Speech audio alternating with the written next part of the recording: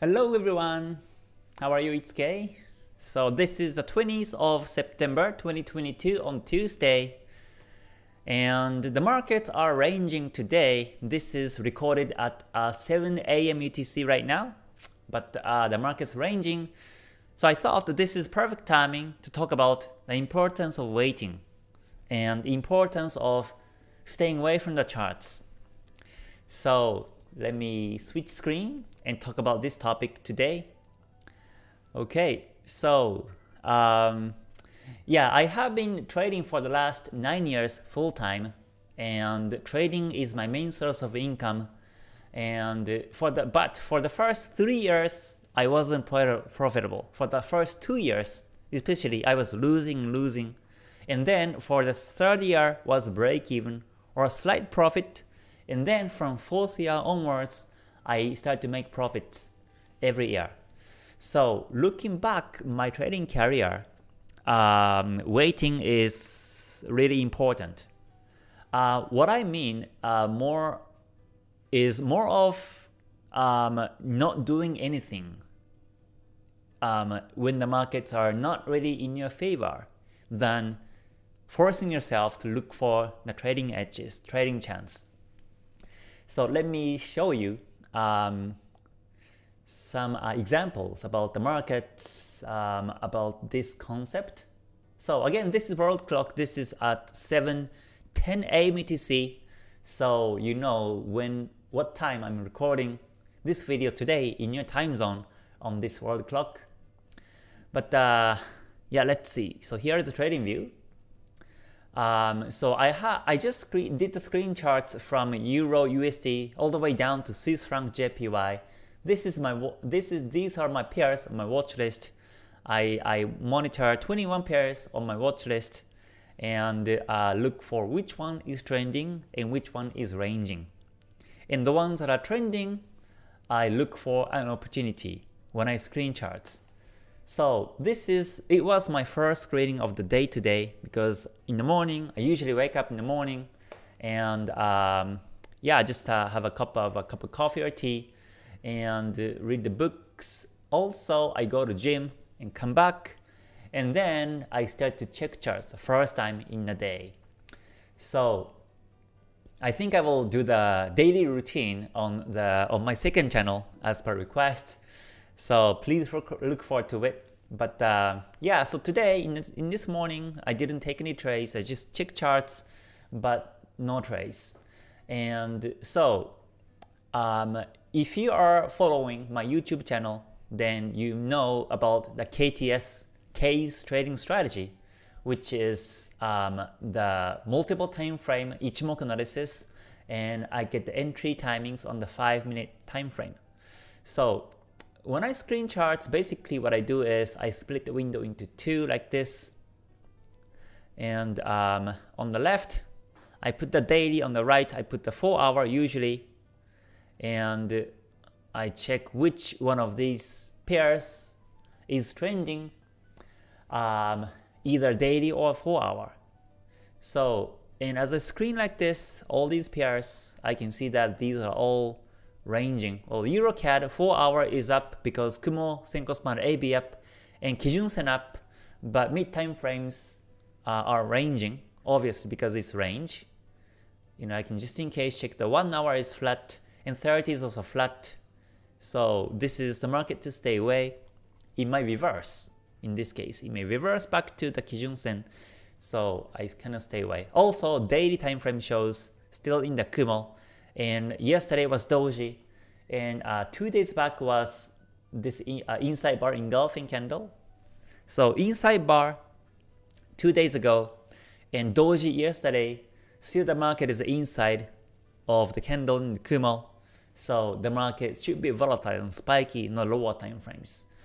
As you can see, the wick on the 4-hour, you have lots of spikiness in the lower time frames. So this is the market to stay away until the market breaks the resistance. So I stay away. For now, Euro Swiss franc is flat, USD JPY flat. Oh, daily is up on the USD JPY, but the mid time frames are flat. 4-hour shows P wave. So I wait for the P wave to break bullish. Still not yet. and I don't think that's gonna be happening in the next few minutes or a couple of hours, so I will stay away. You see CAD is up in the daily, but retracing back to the 4-hour Kijun Sen, and mid time frames are flat, so I simply stay away. So I screen charts like this, and I just did it a couple minutes ago, and I found all these markets are ranging in the mid time frames. So what I used to do when I was still losing and when I was still busy on trades was, let's say, so for example, I take the USDJPY, I see daily is up. So until the daily candle close today, Kijun Sen remains up and the Senko Span A remains up. So what I used to do was, I check the, let's say I take the, on the left, I place 1 hour, on the right, I place the 30-minute, and wait until the market trends. I mean, continuously monitor the chart until the market start trends. So like this, I place 2 time frames. Well, back then, when I was a newbie, I had more screens and I had more charts in my screen, but just to give you an example, what not to do, right? This is not to do. So you have the 1 hour here, 30-minute here, and you wait for either time frame to go up. So looks like 30 broke the Kumo, and Kijun Sen is up now. So you might want to wait for the Kumo twist and Kijun Sen out of the Kumo, and then look for the buying edge, right? So, and this may happen in about maybe 1 or 2 hours, 3 hours, we never know. But for the next 1 or 2 hours, 3 hours, you continuously monitor chart. So, I mean, monitor chart means, let's say, you put this chart on your screen, and then you never close, but you keep posting, you keep putting this chart on the screen, and then on other screen, on other mobile, on other laptop, you do other work, like replying emails, or you do the work on your job, or you do something else. You read the book maybe, while opening up the chart on the screen. And looking back, that was my huge mistake. So now what I do is simply, if I don't see any trading edges, if I don't see any trends confirmed on the mid time frames, I simply close. I simply close, and I don't check charts anymore. That means I don't monitor anymore. So what I do is, I come back a couple of hours later, like 2 or 3 hours, or sometimes 4 or 5 hours later, whenever I can, and then check charts again. So let's say I come back to chart 4 hours later, and 4 hours later, the market may moving up this way, 30 may go up all the way. Maybe I will observe the Kumo twist or Kijun Sen up out of the Kumo, and then I take trades. I look for an entry chance then. Yeah, but I don't continuously monitor the chart. I don't open chart continuously and monitor until it goes bullish. And this psychology, this mindset is really important, not to monitor chart all day. So do not put the chart on the monitor until you get the confirmations. You have to close the chart. Physically close the chart and stay away physically also from you and chart, and then you reset your mind. Because if you still open the chart like this on the screen, when you're reading the book, the chart is still here. So sometimes you face up and you check charts, okay, no trends yet, and start to read the book, and then maybe 10 minutes later, you face up and check charts again, like this. You're going to be so busy in mind, and you will lose both of them. Like you can't focus on the trades, you can focus on the book. So simply you're wasting time in that way. So instead of keep posting the chart on the screen, I recommend you, if you don't see any trading chance opportunities, then simply press the X mark and close the chart. Physically close the chart from the PC and mobile, laptop, or a tablet, everywhere you close chart, and then come back a few hours later. So when I say this, you may ask, so what if the market goes up and I lose a chance? So let's say the market goes up and by the time you come back like 2 or 3 hours later, the market may break the resistance here and the market may go up to this level for sure. And then you may feel you lost these pips along the way. You knew the market will go up, but you miss a chance, you fail. But it's okay, because markets are moving 24 hours every day. So in case you miss these pips, like this is, let's see how many pips you can miss. It's like 30 some pips, 35 pips. Even if you miss it, it's okay, because the market is ranging now in terms of my strategy. So that means the market may have also be range continuously. Because we only see what we want to see, and we don't tend to see what we don't want to see. So what if the market start to go down and up for the next 4 hours? Then how would you feel? You feel, okay, I was good, that I stayed away because there was no trends. But if the market goes up, that's when you start to feel FOMO. That's when you start to feel, I missed a chance.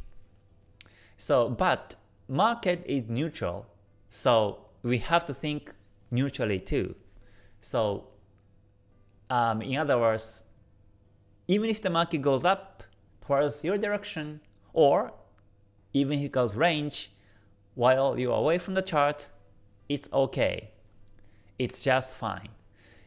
Let's say if the market breaks resistance and goes up, and you see Kumo up nicely, Kijun-sen up nicely, and Kumo's not too thin, Kumo's thick and long, and you get the entry chance then that's good. You take it. You take that entry chance then. But when you come back to the chart 3 hours, 4 hours later, and when you do the same thing, you're not gonna spend so much time. You're not gonna spend like more than 10 minutes or 15 minutes with my strategy to screen charts.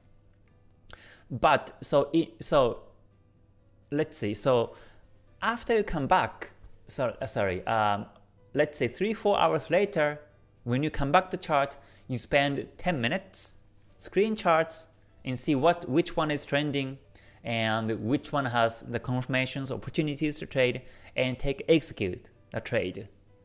It only takes 10 minutes after 3 to 4 hours. Or you spend 4 hours, 3 to 4 hours from now, and then wait for the chance to come. Which one's better is, in my opinion, the first one, the first option. Stay away from the chart for 3 to 4 hours, and then come back and spend 10 minutes and check charts and take entries. This is about time efficiency. And this is the way to avoid the FOMO. And again, I tell this because I was the one who continuously monitored chart like 12 hours or 14 hours per day, and always looking for opportunities on these markets. But now I don't do it because, again, like I mentioned before on my lives or videos, how many hours you spend in screening charts and monitor does not really matter, does not really relate on how much you make profits. Also, the number of trades does not really relate to how many profits you make, how much profits you make. So they don't relate. So if they do not relate, then we better spend less time and screen charts whenever we can, but still, give some intervals, about a couple of hours in between the day, and then check charts, spend only 10 minutes or 15 minutes, 5 minutes, and then if you have opportunities, then take it. Otherwise, you stay away. It's my strategy. And after I do this, after I start to trade in this style, I feel so much relaxed, so relaxed, and I feel no stress anymore. I mean, even if I miss a chance, even if I may have missed a chance, then it's okay with me. It's totally okay because I know the market will be moving tomorrow, or from today now on, the market will move, and whenever I capture the opportunities, I take. This is one last word, but I regard the trading opportunities as like taxi. Looking for taxi, looking for the Starbucks, or looking for the post office. Like whenever you look for it, it's not there. But when you are not looking for it, it's always there, right? Like when I was in Japan, Tokyo, there are lots of post offices, and one day I was on some area in Tokyo, kind of far from my home, and I was looking for the post office.